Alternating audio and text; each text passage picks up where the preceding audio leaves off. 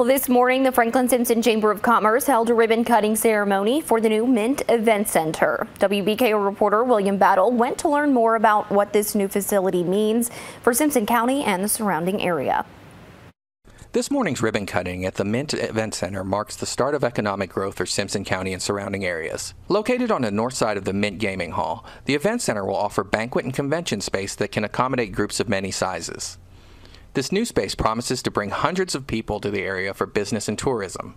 Well, not only is Kentucky Downs a successful business within itself, what it brings to our community is just unfathomable. From other restaurants to gas stations to shops in downtown Franklin, all the people that will come here are filtering their way into other parts of our community, which is a big boom for all of us. The boost in new traffic to the area will augment the 3,500 people that the Mint Gaming Hall brings into the area each day.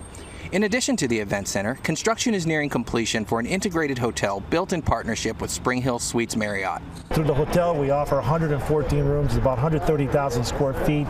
It's going to have the meeting space, it's going to have the fitness room. See, that tells you right there how much it's going to mean to the Simpson County, and not just the Simpson County, but people around, and how many people are going to be able to contribute because of it.